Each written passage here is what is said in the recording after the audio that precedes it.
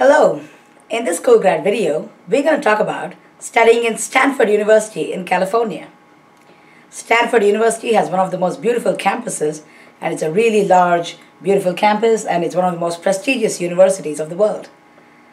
Stanford offers MBA, Masters in Engineering, PhD programs, a very famous medical school and law school too. It has a very interesting history and is one of the most sought after universities to study in. Let's take a look at Stanford University. First of all, location of Northern California. So where is Stanford located? So California is the state. This is a map of the United States. California is over here, and in the northern part of California, in the Bay Area over here, we have a lot of interesting cities like San Francisco, San Jose, and there's a city here named Palo Alto and Stanford. So that is where Stanford University is located. So it's in the Pacific time zone. So which are the states neighboring California? So if this is California, on the north we have Oregon, and to the east we have Nevada, and Las Vegas is over here, and then and to the south we have the country of Mexico, and on the west we have the Pacific Ocean. So this part over here is the San Francisco Bay Area, and in the south here we have places like Los Angeles and San Diego. This is Southern California, and this is Northern California. So the Bay Area over here is called the Silicon Valley of California, and Silicon Valley is where all these semiconductor companies are located, and it's where all the top IT companies are located, and about 40% of the Indian IT workforce in the US is located in California Bay Area. So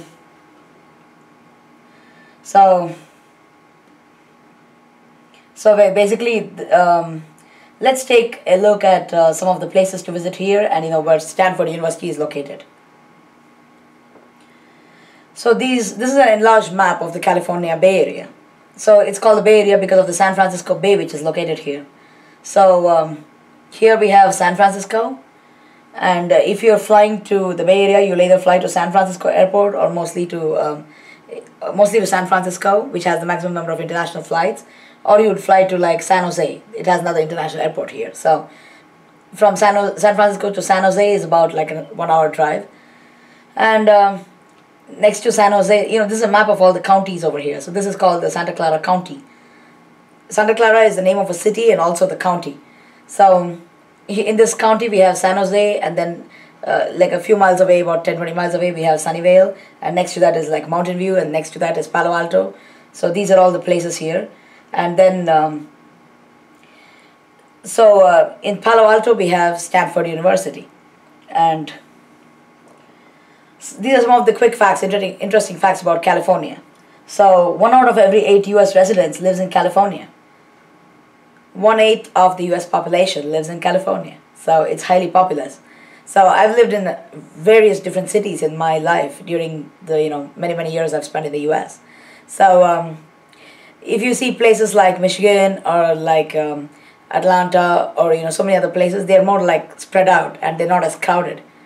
But then you don't see too many jobs and companies there either. In Santa Clara, like in the San Jose Bay Area, you'll see companies at like every corner. So many jobs, so many opportunities, but it's like very crowded. So it's a very happening, vibrant city with a lot of interesting activities happening all the time. So it is the largest economy of the US, the California economy. If California's economic size were measured by itself to other countries, it would rank the 7th largest economy in the world. California alone would be like the 7th largest economy in the world. And there are a lot of interesting places to visit, a lot of beaches, national parks, very interesting, concerts and cultural activities, religious organizations. Everything is here in the California Bay Area. If you're an Indian and if you're coming here for higher studies, you won't miss India much at all. Pretty much whatever you get in India, you get here. I mean, the cost of living is very high. The house rent I'm talking about, renting a house or buying a house is really expensive. But the groceries and if you're buying like vegetables or food or anything, it's like pretty much the same as anywhere else in the US. So that part is not expensive. It's only the house rent that's really expensive. So this is the logo of Stanford University. It's got this Christmas tree in here. There are some interesting facts about Stanford University. So, if you want to be a billionaire, Stanford might be the place for you to start. 30 living billionaires and 17 current astronauts went to Stanford. At least one Stanford student has won a medal in the Olympics every year since 1908. Until the year 1930, all Stanford tuition was free. Wow, I wish we could go back to those days. Now their tuition is around $50,000 per annum. Stanford has more bikes registered on campus than students. Now the campus, on Stanford is like really, really huge. So there are more bikes than students. So what would they do with all those bikes? I think it's for people to get from one place to another. It's like you bike around and drop the bike somewhere else, that kind. The motto of Stanford University is Die Luft der Freiheit weht. So that is translated from German. This quotation means the wind of freedom blows. So, some more trivia. Stanford has many successful sport teams. Stanford students have won medals in every Olympic Games since 1908, winning 244 Olympic medals total and 129 gold medals in all. That's a lot. In the 2008 Beijing Olympic Games, Stanford won more Olympic medals than any other university in the US. On the first full moon of the autumn quarter, all the freshmen get a surprise. So if you join here for fall semester, so on the first full moon, there's kind of a tradition. The seniors give the new freshmen a kiss between midnight and 1 o'clock. And it's more like an undergrad thing. It may not really happen for grads, I don't know. But then it's kind of like a Stanford tradition that they try to keep up. This is a huge celebration with a lot of kissing and partying. So, Stanford campus. Campus about more than 8,000 acres, located in Stanford near Palo Alto. Stanford University is spread across a sprawling 8,100 acre campus. It has 7 schools imparting courses in humanities, sciences, business, education, engineering, law, and medicine.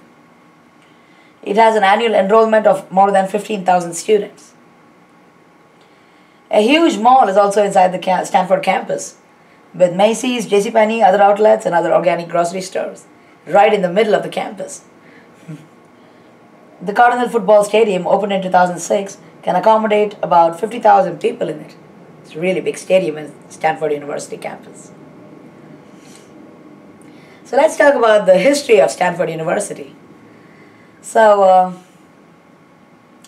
there was this gentleman, Leland Stanford, who, later on became the governor of California. So, more than a century ago, I guess. He grew up and studied law in New York, moved west after the gold rush. So as you know, there was a big gold rush and a lot of people came to San Francisco Bay Area to hunt for gold. And like many of his wealthy contemporaries, made his fortune in the railroads. He was a leader of the Republican Party, governor of California, and later a US senator. In 1876, former California Governor Leland Stanford had purchased 650 acres of Rancho San Francisco for a country home and began the development of his famous Palo Alto stock farm. So originally he bought this huge land more than a century ago to develop a farm with a lot of cows and dairy. He later bought adjoining properties totaling more than 8,000 acres. They lost their only son, who was studying at Harvard University for a year, to typhoid. So their 15-year-old son, their only son, succumbed. He died, and they wanted to try and do something in his memory. So this is the story, okay? I mean, some people believe it and some people don't, but this is a very famous story. So, well, it's true that they had a son and they lost their 15-year-old son to typhoid, but then this part is the story where, a lady in a faded gray dress and her husband, dressed in a homespun suit, walked in timidly, without an appointment, into the Harvard University president's outer office. So that's what the legend says. So, a couple who looked like very simple and not very rich, from a country background, they walked into Harvard University to meet the president of Harvard University. The secretary could tell in a moment that such backwards country hicks had no business at Harvard and probably didn't even deserve to be in Harvard. "So we want to see the president," the man said softly. "He'll be busy all day," the secretary snapped.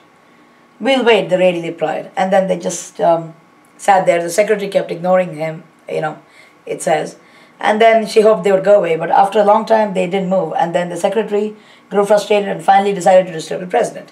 I believe she went to the president of Harvard University and said, "There's this really rustic couple sitting there. Maybe if you'll see them for a few minutes, they may leave." Then the president, stern-faced and with dignity, strutted toward the couple. The lady told him, "We had a son who attended Harvard for 1 year. He loved Harvard. He was happy here, but about a year ago he died. My husband and I would like to erect a memorial to him somewhere on this campus." The president was kind of shocked. "Madam," he said gruffly, "we can't put up a statue for every person who attended Harvard and died. If we did that, this place would look like a cemetery." "Oh no," the lady explained quickly, "we don't want to erect a statue. We thought we would like to donate a building to Harvard in his memory." And the president rolled his eyes and exclaimed, "A building? Do you have any earthly idea how much a building costs? We have over $7.5 million in the physical buildings here at Harvard." For a moment the lady was silent. The president was pleased. Maybe he could get rid of them now. The lady turned to her husband and said quietly, "Is that all it costs to start a university? Why don't we just start our own?" And her husband nodded. The president's face wilted in confusion and bewilderment. So, Mr. and Mrs. Leland Stanford got up and walked away, traveling to Palo Alto, California, where they established a university that bears their name, Stanford University, a memorial to a son that Harvard no longer cared about. So that's the story. And basically, Governor Leland Stanford and his wife, they built Stanford University in memory of their 15-year-old son whom they lost. So the Stanfords resolved to give other young adults the opportunity that their son never had. Shortly after the opening of the university, Jane Lathrop Stanford was widowed, and the Stanford dream rested slowly in her heart on her shoulders. So Governor Leland Stanford died, and his widow, Jane, was the one who had to continue his dream of setting up this university. She was an indefatigable advocate for educating youth and building a prominent university for them, so much so that she was willing to sell her personal jewelry to fund the university. The university struggled financially after Leland Stanford's 1893 death, and again after much of the campus was damaged by the 1906 San Francisco earthquake. No other university was born out of as great love and determination as that of Jane Stanford. So Jane Stanford had a clause in the Stanford University added to the founding grant, the legal requirement that the number of women attending the university as students shall not exceed 500. So this was like more than a century ago, I guess. She didn't want more than 500 women students at any time because she thought if there's going to be large numbers of women attending, it would lead the school to become the Vassar of the West. She felt like it wouldn't let the men concentrate or something, and felt that it would not be an appropriate memorial for her son. In 1933, the trustees specified an undergraduate male-to-female ratio of 3:1. So that was the law in those days, in 1933. They changed it to say not more. You can have more than 500 women, but they can only be about 1/3 of the total students. By the late 1960s, the ratio was about 2:1 for undergraduates, and in 1973, the university trustees successfully petitioned the courts to have the restriction formally removed. As of now, the undergraduate enrollment is about 47.2% women, 52.8% men, and graduate level we have about 38% women and 62% men. So now you can have any number of women in Stanford. But this is just a brief history of the university. Some more quick facts about Stanford. As of the year 2016, it had about 2,153 faculty members, 21 Nobel laureates, currently members of the Stanford community, 4:1 student to faculty ratio. So for every 4 students approximately there is a professor. And Campus is really big and nearly 700 major buildings, over 40 departments. 97% of undergraduates live on campus. So let's talk about the department rankings as of the year 2016. So, different systems of ranking allow different ranks. So US News will give a different rank and Princeton Review might give a different rank, but this is just a general idea of what the ranking is like. And remember, it keeps varying every year. So the business school for the MBA program, it's ranked top 4 in the US. Computer science, top 2 in the US. Electrical engineering, number 1 in the US. Mechanical engineering, number 1 in the US. Chemical engineering, number 5 in US. Civil engineering, number 4 in US. Medical school, number 2 in the US. Law school, number 2 in the US for JD program, and this is for MD. We're talking about grad school rankings. So this is the Stanford Graduate Business School. So it's a very beautiful campus and ranked 4th in the US for MBA. And they have a very competitive process for admissions.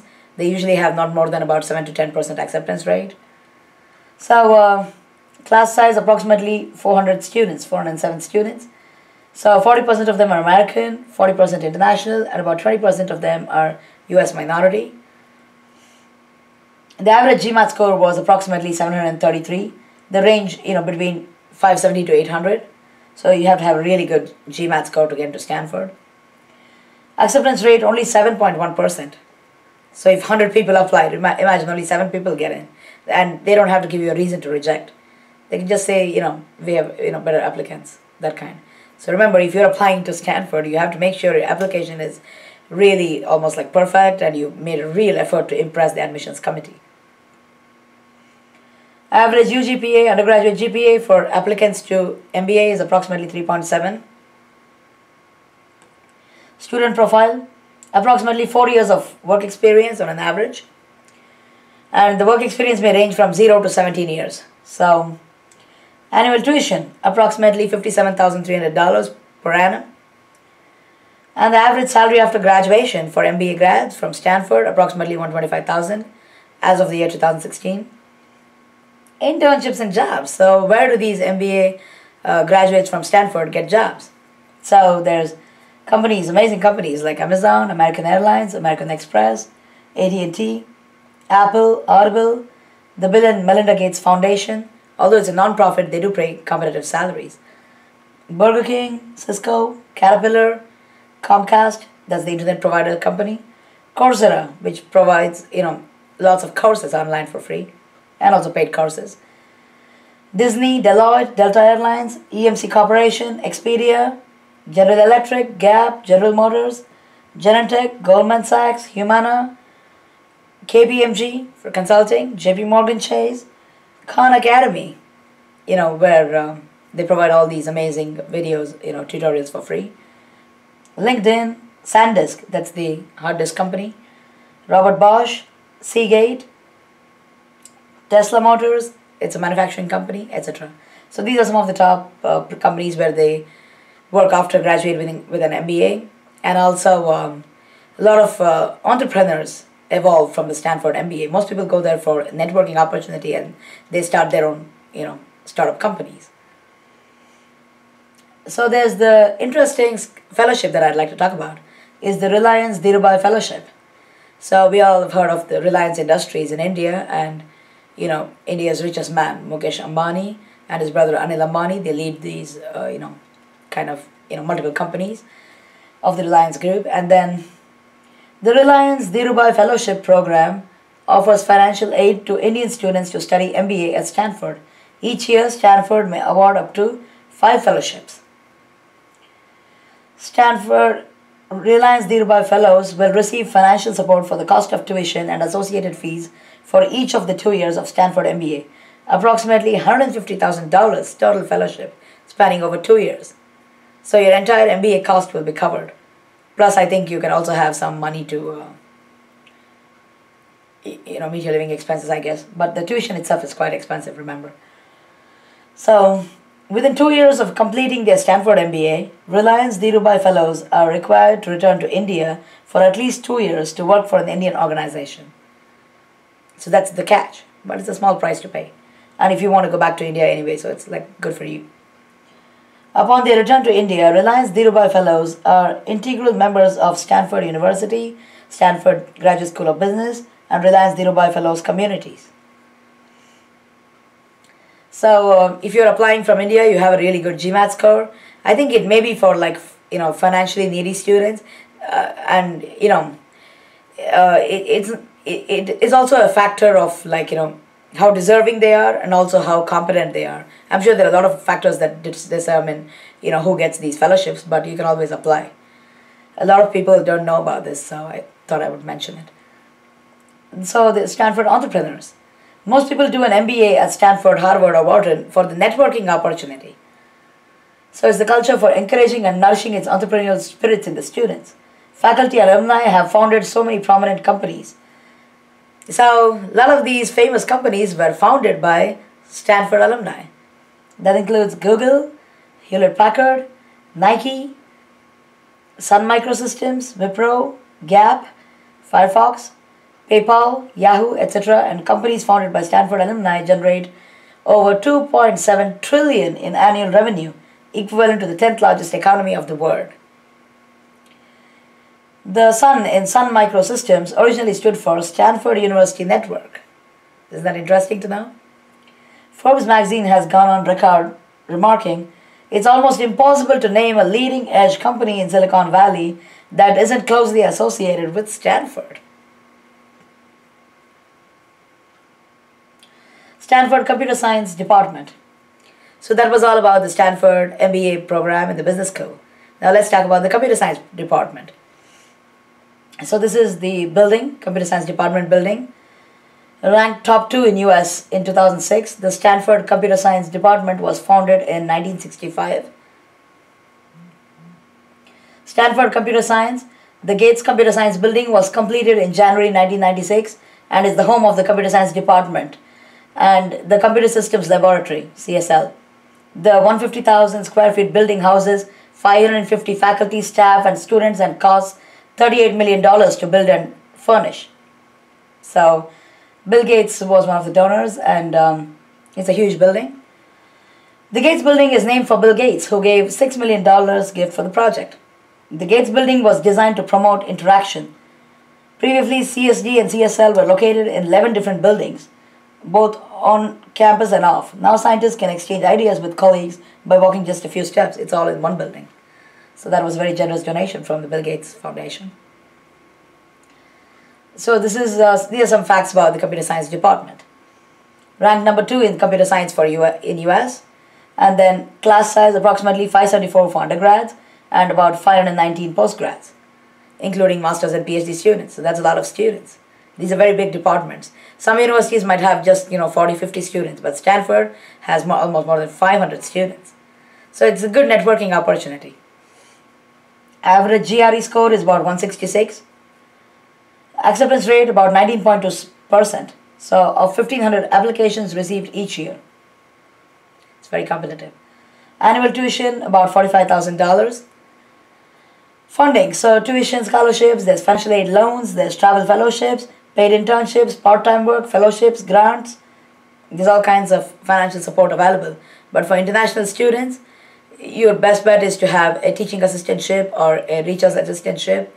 And if you have a tuition waiver, even if it's partial tuition waiver, it can make a lot of difference in your career. Internships and jobs. Google and Facebook fight hard to hire the best computer science graduates.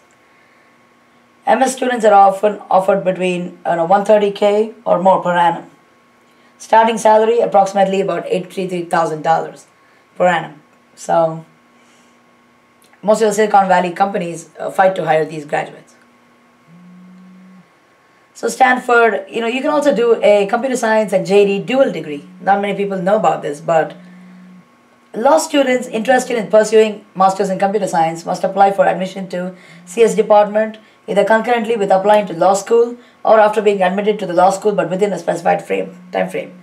So if you're also like a part of the computer science department, you decide to do a JD degree, you can apply to both departments, and if you get admission in both, you can pursue like and graduate with like a CS and JD degree total in about I guess 4 or 5 years, because the JD program, remember, it takes at least 3 years, and the computer science department. So if you combine the two together, you may be able to do it in about 4 years or 4.5 years.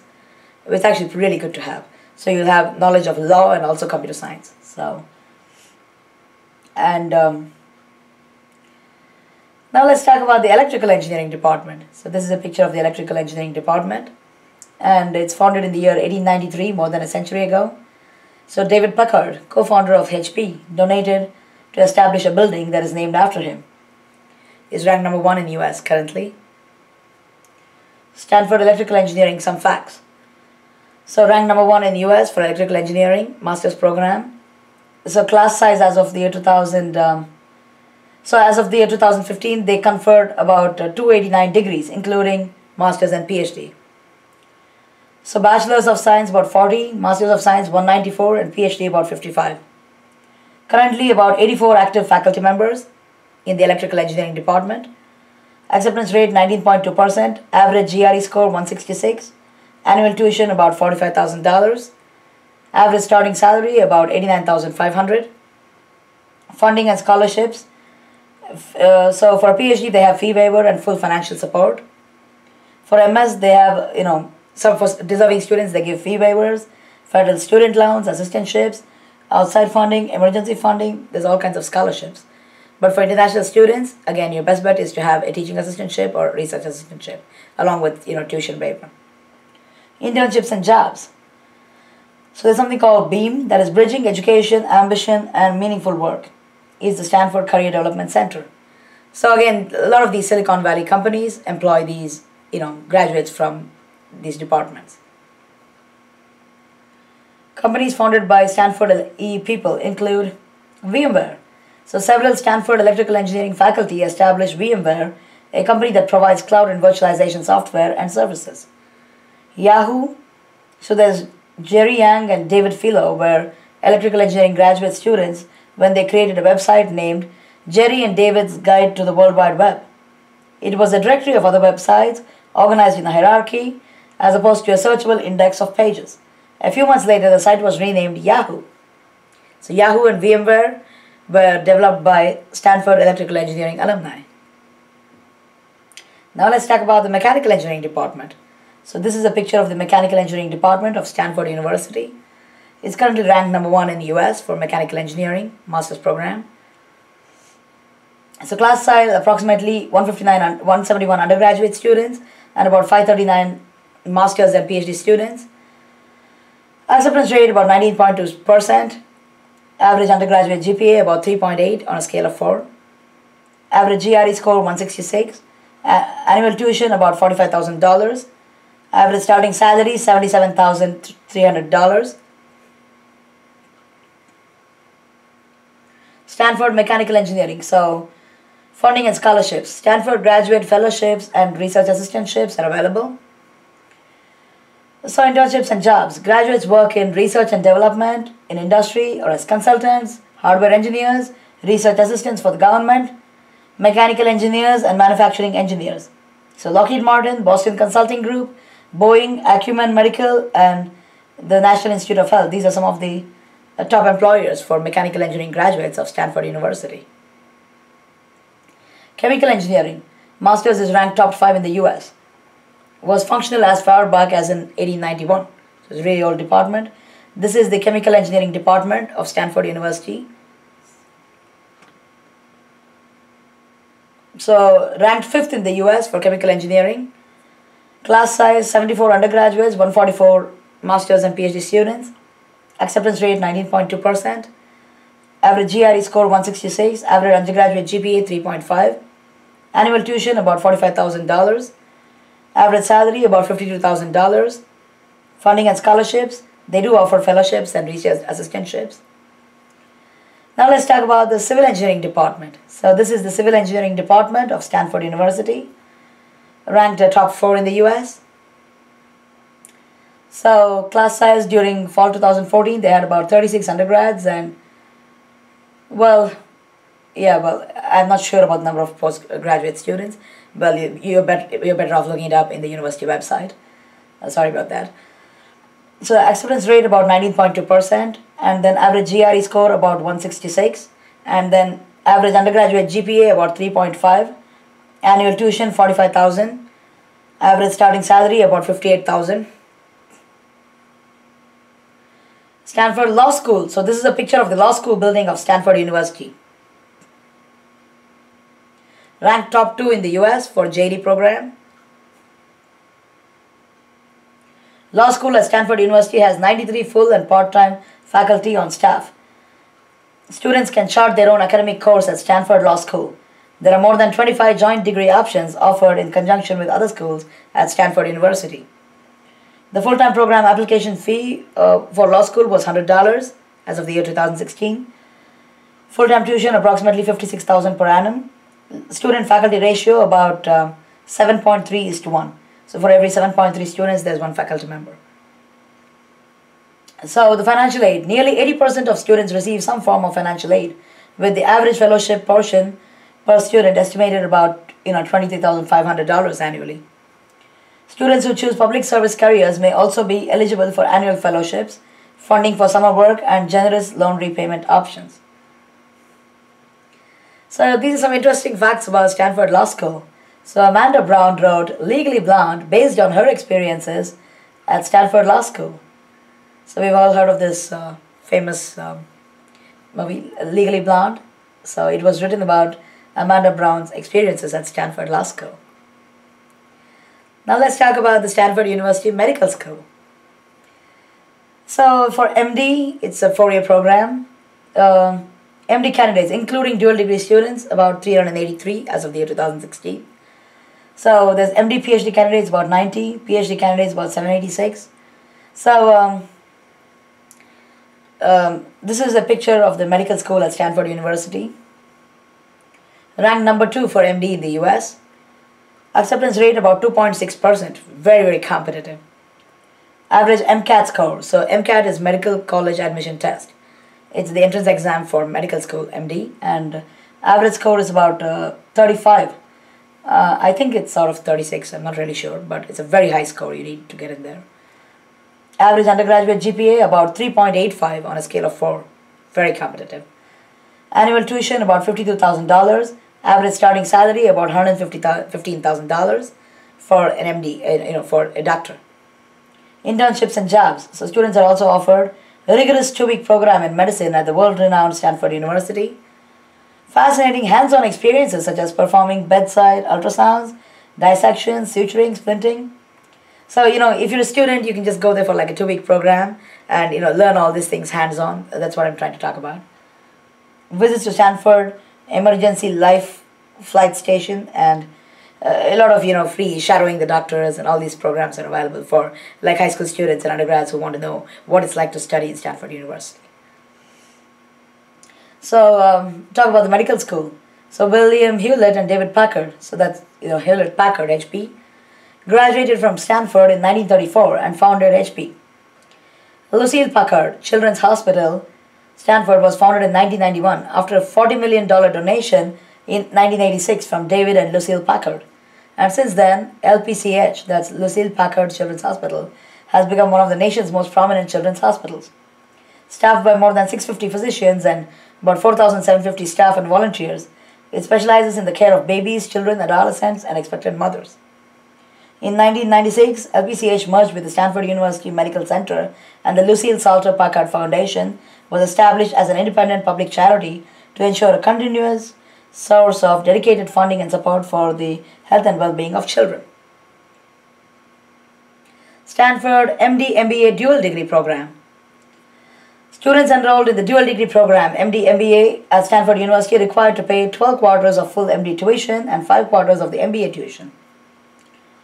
So the students are admitted to Graduate School of Business after completing 3 years at the medical school. Students are expected to complete 5 quarters in this program, 1 full year at the Graduate School of Business, and 2 quarters, winters and spring, in the following academic year. So Graduate School of Business tuition is billed accordingly. So some famous alumni from Stanford University, these are from various different departments. There's Norman Abramson, who had a PhD in electrical engineering, 2007. Alexander Graham Bell, Alexander Graham Bell Prize winner. So Norman Abramson is the Alexander Graham Bell Prize winner. Developed the world's first wireless computer communication network, AlohaNet. Anant Agarwal, PhD in electrical engineering, president of edX at MIT. Ruzena Bagsi, a PhD in computer science, winner of the 2009 Benjamin Franklin Medal in Computer and Cognitive Science.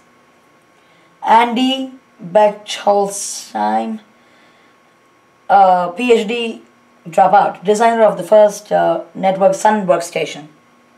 Sergey Brin, MS from Stanford, developer of Google search engine, Marconi Prize winner. David Boggs, PhD, co-inventor of the Ethernet. So, Stanford list of alumni includes world leaders, 2 former Japanese prime ministers, former US President Herbert Hoover, former Israeli Prime Minister Ehud Barak, former Peruvian President Alejandro Toledo, former President of Guatemala Jorge Serrano Elias, President of the Maldives Mohammad Wahid Hassan, former Vice President of Iran Mohammad Reza Aref, former Honduras President Ricardo Maduro, Crown Prince of Belgium, former Ghanaian President John Atta Mills. There are a lot of famous alumni. So let's talk about the top companies in the California Bay Area where a lot of Stanford graduates get employment. There's Google, Facebook, Apple, Zynga, Palo Alto Networks, Cisco, Variant Medical Systems, Symantec, Intel, Intuit. These are some of the top employers. So let's talk about some of the Indian restaurants near Stanford. So there's Darbar, there's Komal Villas, Anand Bhavan, Bombay Garden, Shad Bhavan, Tava Indian Kitchen, there's Didi's, and cost of living near Stanford. So monthly rent as of the year 2016 for a studio in Stanford, a small studio costs about $2,100 to $2,800 per month. One bedroom or one bath apartment is about $2,600 to $3,200 per month. 2-bed 2-bath apartment is about $3,000 to $4,000 rent per month. So it's very, very expensive. So some more Indian restaurants, we've already been over these actually. So in addition to the ones I mentioned, there's this Nirvana ice cream parlor. I go there very frequently. They have gelatin-free ice cream in various flavors. And there's Annapurna's, there's Mayuri Indian cuisine, Madhuban Indian cuisine, lots and lots of Indian restaurants. So this brings us to the end of this video about what it's like to study in Stanford University. And I hope you found this useful. Thank you.